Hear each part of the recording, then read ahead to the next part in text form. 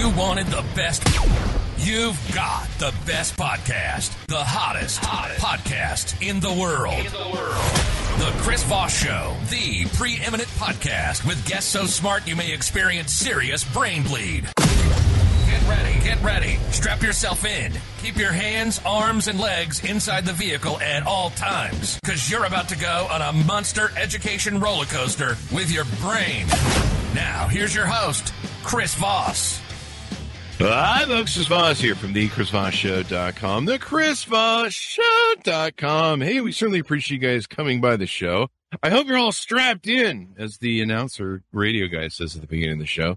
I don't know why you'd want to be strapped in. I have this picture in my head of everyone sitting in their office chairs, not doing their work today, and they're just like putting on a seatbelt. Like, is that a thing? They probably have those at work too, but they're probably more like the strap in at work is probably more like you're locked down to your desk on some medieval sort of torture chamber and say, do your work, and your boss is whipping the chain or something. I don't know. I've created just a whole thing that goes on. Clearly, I'm self-employed and don't go into the office. Anyway, guys, thanks for tuning in. I don't know what that ramble was about, but we improv the beginning of our show. So there you go. Have fun with that. I've just created just an imagination of horror in people's minds. Like, why did I tune in today? Hi, folks. Chris Voss here with a little station break. Hope you're enjoying the show so far. We'll resume here in a second. I'd like to invite you to come to my coaching, speaking, and training courses website. You can also see our new podcast over there at chrisvossleadershipinstitute.com. Over there, you can find all the different stuff that we do for speaking engagements if you'd like to hire me, training courses that we offer, and coaching for leadership, management, entrepreneurism, podcasting, corporate stuff.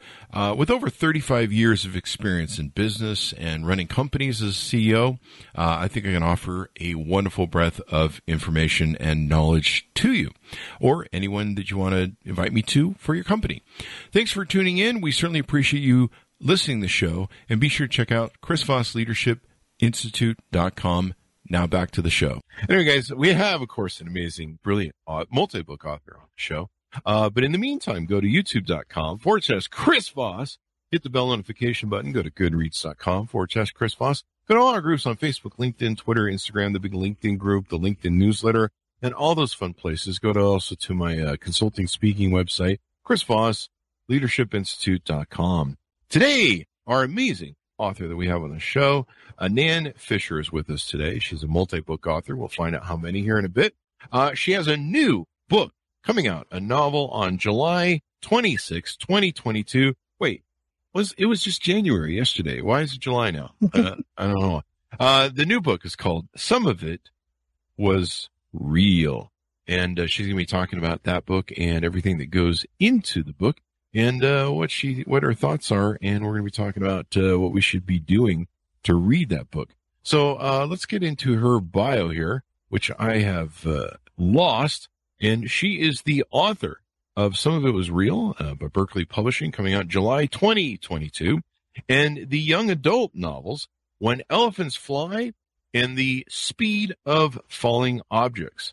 Additionally, author credits include Junior Jedi Knights from the Star Wars series there, a middle grade Star Wars trilogy for Lucasfilm, and she co-authored sports autobiographies for elite athletes, including #1 ranked tennis superstar Monica Seles, and a Triple Crown race-winning jockey Julie Crome, Olympic gold medal skaters, legendary gymnastics coaches, and Olympic gold medal gymnasts. Welcome to the show, Nan. How are you? I'm doing well. Thank you so much for having me. Awesome sauce. I'm looking through your awards list here that's in your bio, and it is amazing all the awards you have. You've just killed it when it comes to doing books. How many books do you have? I have 11 out, and I think the next one, Some of This Real, will be my 12th. 12 books. Oh my gosh, that's awesome sauce. So give us your .coms, wherever you want people to find you on the interwebs and get to know you better. You can find me on Instagram and Twitter at Nan Fischer, Fischer author, and nanfischerauthor.com is my website.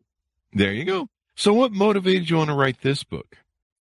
Well, I am obsessed with psychics. First of all, I find what they do incredibly fascinating. And I've had some experiences with psychics in my life that have stayed with me. I'm also interested in imposter syndrome. Do you know what that is? Yes, I do. We've had one. Yes, it's a big one. I think we all suffer at times from a crisis of confidence. And right now I'm having one being on your radio show. Oh, you're fine. And I'm also really interested in origin stories, which are the stories that we are told from our childhood, the memories we have from childhood, and sometimes even the lies we're told that we use to define who we are in life. And if your origin story is faulty, then you don't have the opportunity to live an authentic life. That's true. That's true. My origin story was, let's see, I was born, I don't know, I can't come up with anything. Yeah. Trying to come up with something funny. It's Friday today and I didn't have a podcast, so I'm off my game yesterday. So like you give me a day off and my brain goes, woohoo. So, give us an overall arcing story, line, at least, overall arcing of the, book. Well, without giving anything away, some of it was real. It's about a psychic named Sylvie who is on the verge of stardom, but is unsure of her gifts, and a journalist named Thomas who has one last chance at redemption if he can prove that Sylvie's a fraud. So he sets a trap for Sylvie and she falls into it. And he gives her an opportunity to prove she's the real deal by spending a week with him before his expose is published, where she's not allowed to research her audience members before her next show. So they play this game of cat and mouse during the week, but discover a very dark secret from Sylvie's past.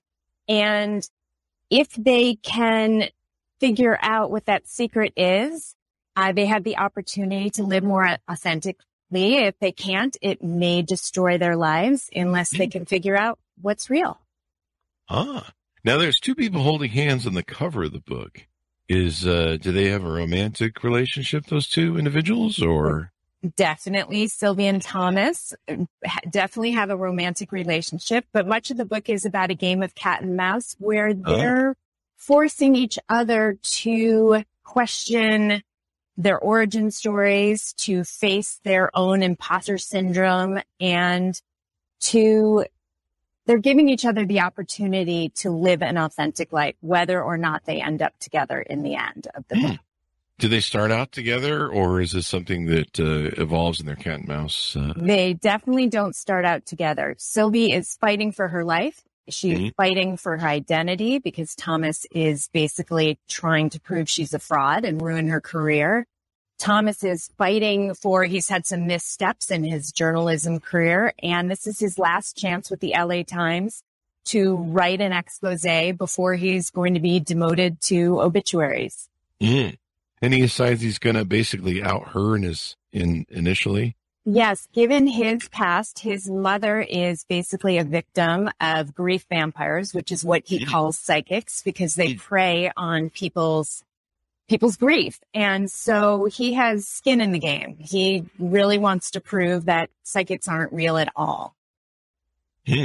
So what made you choose the structure of this? I mean, you mentioned earlier that you like psychics. Do you believe in psychics, or have you just kind of been always interested in them?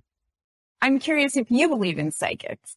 There's a joke here somewhere about I knew you'd say that, or something else. I'm not sure that I do. Let's put it that way. But I believe there's people intuitive, but I've watched a lot of different things. Penn and Teller, I think. So I'm not really sure, but I respect anyone's opinion if they believe in psychics. I have lots of friends who believe in religion too. So I'm an atheist. So right. Well, I don't know what I believe, and I don't think that when you read this book that you need to believe in psychics. But when I was in my early 20s, I was on a flight from Denver to Aspen, and it's called the Vomit Comet because the mountain air is really turbulent. And so whenever I would take that flight, I would look for the barf bag in the front of my seat, and I would take it, and then I would turn to the person next to me, and I would apologize before the flight took off because I have a weak stomach. And so I turned to this one woman. She was this elegant gray-haired lady, and I apologized, and she asked for my palm. And for the next hour, she read my poem. And at the end of the flight, it turned out she was a really well-known psychic who was going to a glitzy party in Aspen to read people's palms. And at the end of the flight, I asked her if I was ever going to get married. And she said, if you wanted enough. And that just stuck with me throughout my entire life, because here was this famous psychic who was telling me I had control of my destiny. Yeah. And I think that's kind of the gift that some psychics can give people. They can both alleviate their grief, but they can also give them ownership of their own life. And what she said to me changed the course of my life. You know, I was a ski bum in Aspen after having worked for Ringling Brothers Barnum and Bailey Circus. I wasn't sure what I wanted to do in my life. And she made me question what I really wanted and gave me ownership of my life. And I left Aspen and I moved to San Francisco, and I tried on a lot of different jobs. I was a grant writer for UCSF. I wrote Star Wars books. I wrote sport autobiographies, and it led me on the path to discover what I really, really wanted, which is actually where I am now, writing adult fiction. Awesome. I mean, it's interesting, the journey that we go on in life. And that's one of the things I love about the show is seeing how people, you know, navigated their journey of life. Cause it's a wilderness of mirrors. It's an interesting thing that people go on, and I'm always curious as to why people choose what they do. Yeah, it's interesting. So you spent a lot of time studying psychics for the book? I did. I read a ton about psychics. I watched a lot of documentaries and fun TV shows like Tyler Henry's show. And there's a YouTube show called Seatbelt Psychic. And what I discovered through that is whether you believe in what a psychic does or not, it doesn't really matter. Like, all these people are looking for closure. They're looking to alleviate their grief. And, you know, some people do that through religion. Some people do that through adrenaline sports. Everybody has a way to do that. But what these people provide, is another way for people to get through and move on in their lives. So I started out writing this book not knowing what I believed. And I realized by the time I'd finished that it doesn't matter what you believe. What matters is the gift that people can give other people. That's true. A lot of people, embrace a lot of things to get through life and kind of allay their, different fears or insecurities, or, and I think you're right. It helps people get empowered and stuff. And so, would you call this a romantic book as well? Because, I mean, they kind of end up in a relationship together. I would call it more of a mystery with lots of twists and turns and a page turner. So when I was a kid, my parents, before I could read, used to read a chapter out of a Dickens novel to us every night before bed. And what people don't know about Charles Dickens is that he started by writing for newspapers, and every chapter that was published was a cliffhanger so that you would buy the next newspaper. And so that's what I try and do in my writing. Every chapter, I want people to want to turn the next page. So more than anything, I would say some of it is a page turner with some interesting twists, but that also leaves you questioning your own origin story and realizing that even if your origin story is true, you can still be the architect of your life. You can still be the hero of your life's journey and make decisions regardless of your past and what created you. Do you think it creates a good lesson for that, where a lot of people have, weird origin stories, maybe their origin story is more from their ego, and what their ego maintains is their PR presence as opposed to, what really happened. Like me, I was raised as, a son of an Arabian king and whatever, but we all know that's BS. But I don't know what that. But do you think it's a good, allegory or some sort of a good way to show people that maybe you should check your six on your own origin story? I think so. I think we go through life sometimes allowing life to happen to us. And I think that, as far as I know, you only get one opportunity. Mm-hmm. So taking control of your narrative is super important. My origin story is obviously everyone's. It's a lot of different things. But one thing for me in my childhood was I had someone who said to me a lot, I love you, but I don't like you. And I grew up, for some people that would just be a throwaway. For me, I'm a sensitive person. And like, I grew up really, truly believing I wasn't likable. Wow. And at some point in my life, I just took ownership and said, that's not going to define who I am in the future. If you go through life trying to be likable, it's really difficult. And I think I spent most of my 20s trying to be likable. I still want you to like me, but it's not how I define myself. I understand that that's a belief set that I have, and that's part of my origin story. But that happened as a child, seen through the lens of a child, and you get to decide as an adult how to look at those experiences and then how to move past them. So I guess I do hope that this novel makes people look at their own lives and decide who they want to be. So we're excited to announce my new book is coming out. It's called Beacons of Leadership, Inspiring Lessons of Success in Business and Innovation. It's going to be coming out on October 5th, 2021. And I'm really excited for you to get a chance to read this book. It's filled with a multitude of my insightful stories, lessons, my life, and experiences in leadership and character. I give you some of the secrets from my CEO entrepreneur toolbox that I use to scale my business success, innovate, and build a multitude of companies. I've been a CEO for, 33, 35 years now. We talk about leadership, the importance of leadership, how to become a great leader, and how anyone can become a great leader as well. Or order the book wherever fine books are sold. There you go. My parents told me they liked me, but they didn't love me. Oh, that's even worse. Get the hell out of our house as soon as possible. Right. Yeah, they weren't that bad. It was close though. I don't know. My dad, I don't know. Sometimes he'd look at me funny and be like, I know my mom used to say, I wish I had more daughters because you boys suck. Something to that effect. But I couldn't blame her. We were awful children too. So I doubt that. We were trouble. Me and my brother were trouble.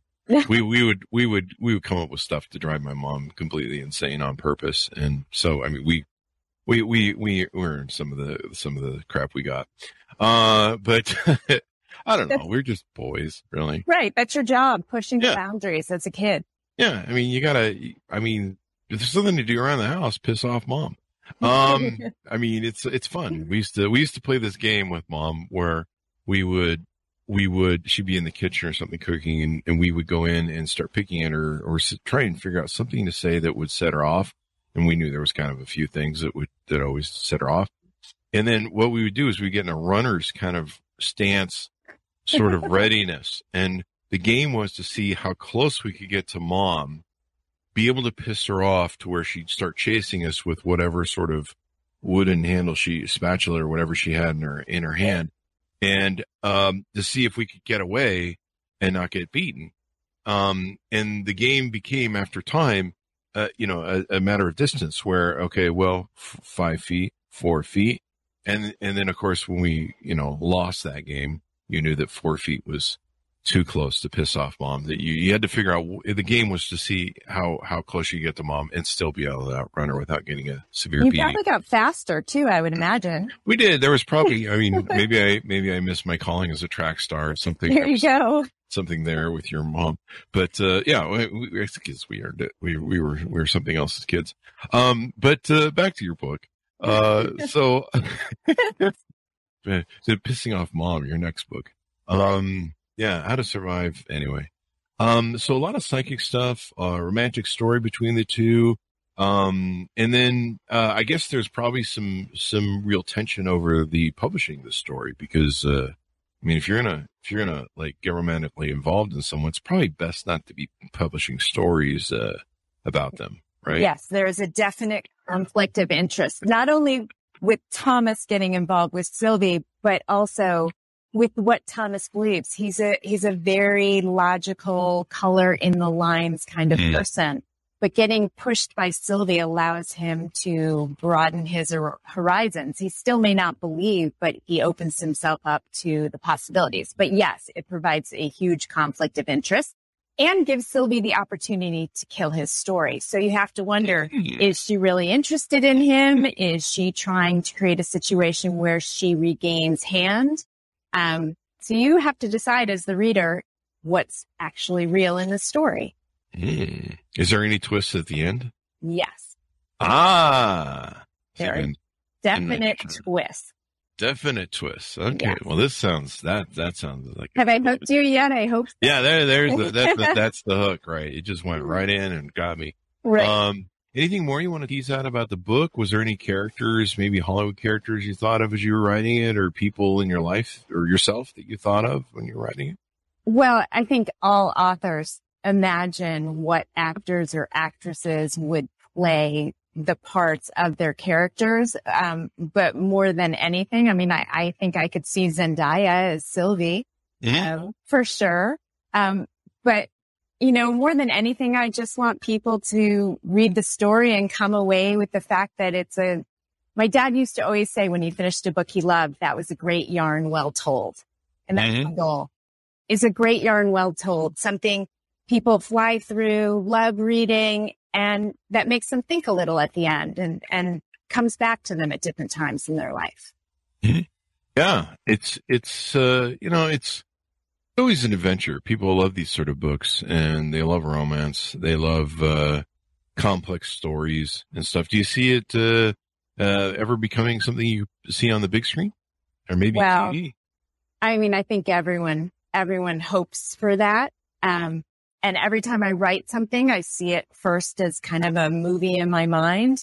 But that's, you know, lightning in a bottle and kind of like winning the book lottery. I just want people to go out and hopefully pre-order and buy it and enjoy it and follow me and be excited to read. I have another book coming out with Berkeley, in August 2023. So wow. My hope is that people like what I write enough that I get to keep doing this gig, because it's really fun to sit and imagine. And do you want to know what the next one's about? Yeah, sure. Tease us out. Well, it doesn't have a title yet because I'm terrible at titles. So I depend upon my agent and the publishing house to help. I give so many titles, and no titles in all the books that I've ever written none of my titles have actually been chosen.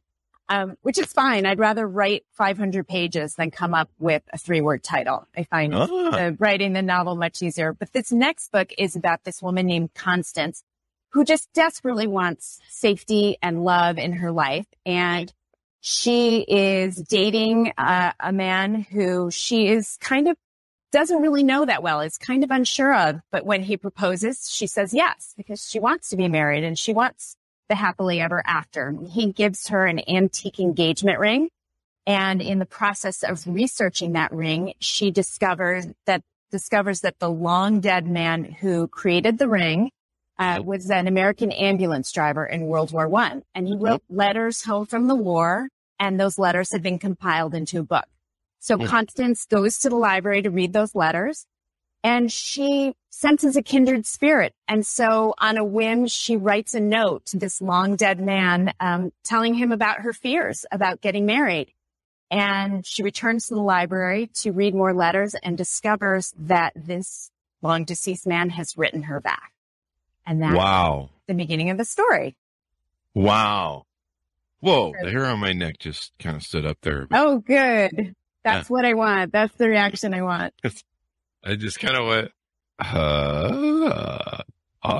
So there you go. Well, it's been wonderful to have you on the show. We really appreciate it, Nan. Give us your .com so people can find you on the interwebs. Sure. Instagram at Nan Fischer Author, Fischer, and my website is nanfischerauthor.com. There you go. And thank you very much for coming on. We really appreciate it. You've been a wonderful guest today. Oh, thank you so much. I love your show, and it was really wonderful to be here today. Thank you very much. So folks, order up the book. You can pre-order it now wherever fine bookstores wherever fine books are sold at fine bookstores, but don't go to those alleyway bookstores because they're dangerous. You might need a tetanus shot if you go into one, or you might get stabbed. So don't go into the alleyway bookstores. Only go to fine bookstores. Order up. It's going to be available July 26, 2022. The book is called Some of It Was Real. And it sounds like you're going to really love it. And there's a good spin at the end. So definitely pick it up. Pre-order it now so you can be the first one on your block to take and say you read it. Go to youtube.com/Chris Voss. Hit everything over there with the bell notification button. Go to goodreads.com/Chris Voss.